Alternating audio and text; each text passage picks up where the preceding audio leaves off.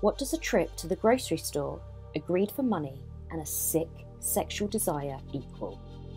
Well, on July 23rd, 2007, news of a sickening and gruesome tragedy spread across the affluent suburb of Cheshire, Connecticut, resulting in 3 innocent people dead and another severely injured, all in the aftermath of a brutal home invasion.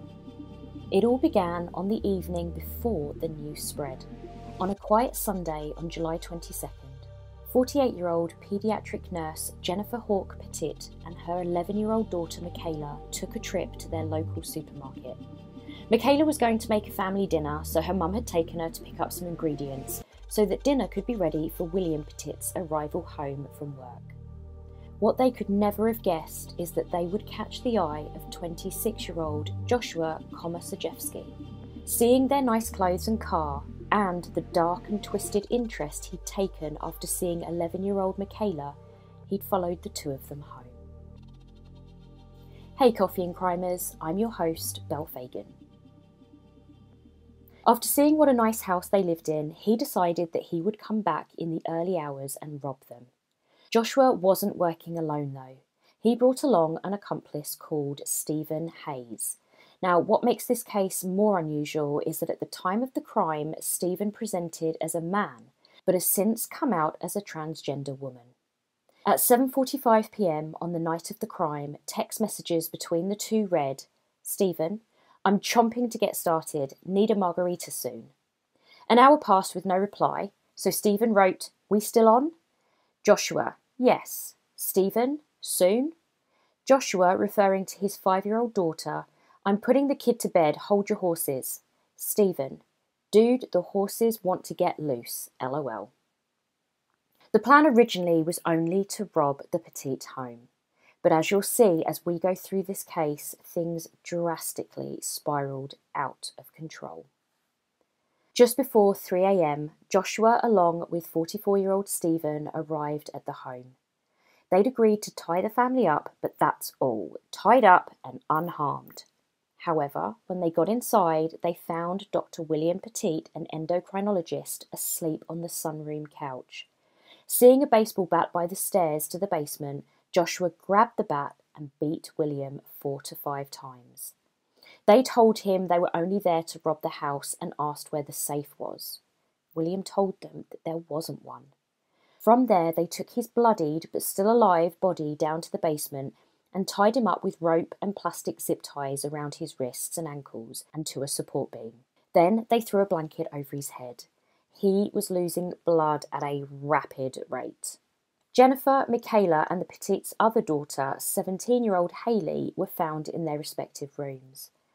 Hayley had just graduated from high school and, following in her parents' footsteps, was due to start college a few months later to study medicine. Their wrists and ankles were tied to their bedposts and their pillowcases were put over their heads. The two men did a quick search for cash, finding only $103 in Hayley's wallet, but that's it. Determined, they began ransacking the home and found a bank statement with the family's bank details. What initially was just a home invasion was about to take a deadly turn. At around 9 a.m, Stephen untied Jennifer and took her to her local bank. He demanded that she withdraw $15,000 or harm would come to her family. Now, he actually stayed in the car, which meant that Jennifer was able to tell the bank worker what was happening. Although she didn't have $15,000 in her account, the bank teller let her have it as Jennifer had said that the family would be killed. As Jennifer left, she immediately called 911, and the call transcripts shows her saying, "We have a lady who is in our bank right now who says that her husband and children are being held at their house." She described Jennifer as being calm. Now, I want you to remember that because that does come into play later on. Jennifer got back in the car with the $15,000 and together, her and Stephen went back to their family home.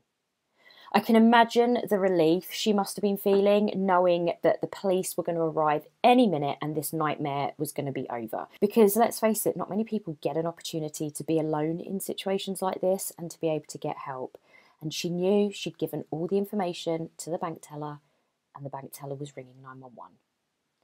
Tragically though, that would not be the case. Almost immediately on getting back, Stephen raped and strangled Jennifer to death. All this happened because allegedly Joshua had committed his own despicable acts while they'd been at the bank. He'd raped 11-year-old Michaela, and not only that, he documented her last moments of horror on his phone. So he told Stephen to even things up and that he needed to rape Jennifer. Now, the timeline isn't super clear, but it's believed that somewhere between 9:30 and 9:50 a.m, they doused Jennifer's dead body in gasoline, along with the two girls who were still alive and still tied to their beds. I assume it was a ploy to destroy any evidence that they might have left behind. They then set the house on fire. Now, while the two were about to make their escape, William had managed to loosen himself enough to escape out of the basement. He collapsed on the grass but managed to roll himself to his neighbour's house, who initially didn't even recognise him because of how severely Joshua and Stephen had beaten him. The neighbour remembers William yelling, "The girls are in the house." The two criminals had already fled by stealing the Petits' car. It was later found that William had lost 7 pints of blood. The neighbour immediately called police, and this is where I struggle to not get mad. Now, remember the bank manager had called the police. Well, for 1 hour, the police had been stationed down the street from the Petits' home. But because the bank manager had said that Jennifer appeared calm, they were told by their superiors to not enter the home, as Jennifer was actually under suspicion as being in on the robbery. They were also told not to attempt to speak to Stephen when he arrived back at the house, nor try to make contact with anybody inside the house via phone. Instead, law enforcement set up a perimeter and monitored the situation, which meant that officers were just outside the home while the assaults, the murders and the arson were taking place. In their rush to get away in the Petits' car, Stephen and Joshua actually crashed into one of the police cars at 9:56 a.m, leading to their immediate arrests at 10:01 a.m. The home invasion from hell had lasted 7 hours. Joshua and Stephen had actually both been on parole at the time of these murders for previous burglaries. They both met each other the year before while living at a halfway house in Hartford, Connecticut. Quickly into their new friendship, they decided to become literally partners in crime, committing burglaries together in order to steal cash and credit cards from wealthy families. The lack of surveillance on these two while on parole, and the fact that the police stationed themselves close to the home but not at the home while it was set ablaze, led to calls for an inquiry that the police completely mishandled the whole thing, and Jennifer's family outright came and criticised the police for the handling of everything. Once in custody, Joshua and Stephen immediately pointed the finger at the other, saying that it was the other one who was the mastermind behind these horrific crimes. Joshua even blamed William for the death of his family, calling him a coward who could have saved the 3 females if he'd really wanted to. Both men were charged with 17 counts, including sexual assault, murder, kidnapping, and arson. Despite recovering from a brain injury, William Petit was in court every single day. He was only managing to sleep a couple of hours at night. He'd moved in with his parents and would wake up every single night at 3 a.m, the exact time he was attacked. During the trial, Joshua again tried to play the blame game, and this time blamed his childhood trauma on his actions. The jury heard how he'd been adopted at 2 weeks old. His defence team argued that when he was 14 years old, his adult foster brother, Scott Reitz, had assaulted him, and in 1993 had actually been convicted of doing so and placed on the sex offenders register. But expert testimony of sexual trauma by psychotherapist Leslie Leibovich clarified that despite this abuse, it neither caused nor justified the crimes against the Petits. In her testimony, she told the jury that Joshua's extremely religious adoptive parents refused to give him any sort of counselling or medication to help him cope with his trauma, because they didn't want anyone inside or outside of their faith to know about the abuse he'd suffered. She believes that without any tools to help him cope with repeated assaults, Joshua went on to abuse one of his sisters and started down a path of criminal misconduct. The autopsies on the girls showed that they died from smoke inhalation. Michaela still on her bed, whereas Hayley had managed to untie herself and made her way to the staircase before succumbing to the smoke. Members of the jury were exposed to so much disturbing evidence, which included autopsy photos of the victims' bodies and the images that Joshua had taken on his phone of Michaela as he assaulted her. So much so that multiple members of the jury experienced severe psychological and emotional trauma after seeing and hearing everything presented during the trial, and were actually offered free counselling from the state of Connecticut that it was that bad. After 4 hours of deliberation in October 2010, the jury convicted Stephen Hayes of 16 counts of the 17 counts, and he received a death penalty sentence. A year later, in October 2011, Joshua was convicted of all 17 counts and also sentenced to death. However, these two despicable humans will never see execution, because in 2015, Connecticut abolished the death penalty, and their sentences were downgraded to life imprisonment.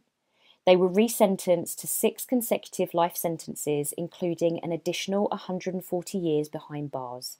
So the two men will never see the light of day. The remains of the Petits' home was actually demolished due to the horrific acts that happened there, and instead is now a memorial for the 3 women. Between his sentencing and April 2021, Joshua appealed his conviction 6 times, and thankfully all have been denied by the courts. He has tried everything from saying that the trial's location was unfair because it had been tainted by pre-trial media attention. He then, on another appeal, argued that prosecutors failed to disclose evidence, including taped police calls at the time of the incident, which he felt violated his constitutional rights. He also alleged that prison conditions were inhumane. I mean, rightly so, they should be inhumane. Just before Joshua's trial had begun, William Petit had actually begun dating a woman named Christine, who also came to court with him every single day. They married in 2012 with all of Jennifer's family in attendance, with Jennifer's sister Cindy being quoted as saying, "Our family needed this to help us heal." And just a personal comment, that is quite big of them because not a massive amount of time had passed between the deaths and this remarriage, and not all families would feel that it was appropriate for him to move on with his life. But each to their own, and by the sounds of it, he's got their complete blessing. On November the 11th, 2013, Christine actually gave birth to a boy named William Petit III. At the start, I'd mentioned about Stephen Hayes identifying, obviously, as a man at the start of this case, and later on transitioning to becoming a woman. Now, he was actually a guest on a podcast. So the podcast is called 15 Minutes with ... hosted by Joe Tomaso, and it's basically phone interviews with people. He spoke on that podcast explaining that he was experiencing a lot of problems now that he was presenting as a female. He said a lot of people accept it, but at the facility that he's being held at, you have a lot of racists and bigots on staff and they're not happy with it. And there's actually 2 of them in the facility that he's in that are feminine. He still used the name Stephen on the podcast and didn't explain that there were different pronouns or anything that he would prefer. And he spoke about being affected by a medical diagnosis of gender dysphoria, in which a person's outward appearance doesn't align with their mental and emotional state. And he also talks about how he had a recurring drug problem. So he did say on the podcast very clearly that he was transgender and he was diagnosed at 16 with sexual identity disorder, but that his family never acknowledged it and it was never treated. A spokeswoman for the prison system said that the prison system doesn't pay for gender affirmation surgeries, but it does spend $60,000 a year and up to $600 per inmate for medication to treat inmates who have gender dysphoria. So that's like an annual cost of about $5,500 per inmate. On the podcast, Stephen said that he was trying to get other things as part of his gender transition, but he didn't elaborate on what those things were. What I found really interesting was that during the podcast, Stephen did actually express remorse for the killings, and not only that, but he denounced Joshua's appeals, and he said that there is no defence for what we did. He wants no part of Joshua's appeal processes and said that the family doesn't deserve to go through any more heartache. He said that at the time of the crime, he'd had a drug relapse and was in massive financial straits, saying that he wasn't a monster, it was just circumstances. Not only that, but he has found religion and become an Orthodox Jew. And in 2014, he sued the state for violating his First Amendment right to free exercise of religion, and the Eighth Amendment right against cruel and unusual punishment by denying him kosher food. He demanded $15,000 in punitive and compensatory damages for intentional infliction of pain, suffering, and resulting weight loss from the deliberate denial of this kosher diet.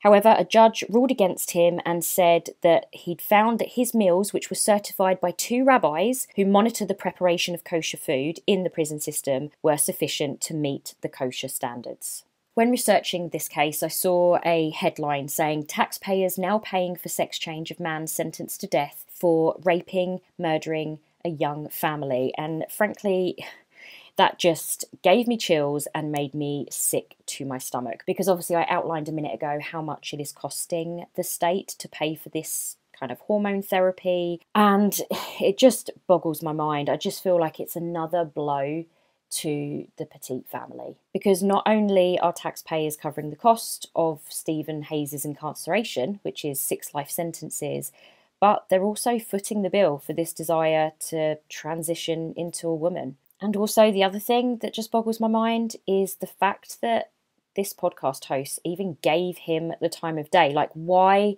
is he being given his 15 minutes of fame so that he can tell his story about his transition and things like that? I just don't get it.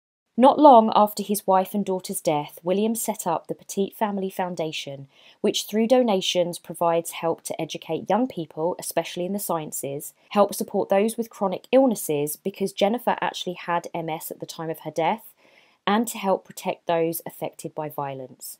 All of these things inspired by the lives and the memory of Jennifer, Hayley and Michaela. You can find out more of their work at www.petitfamilyfoundation.org.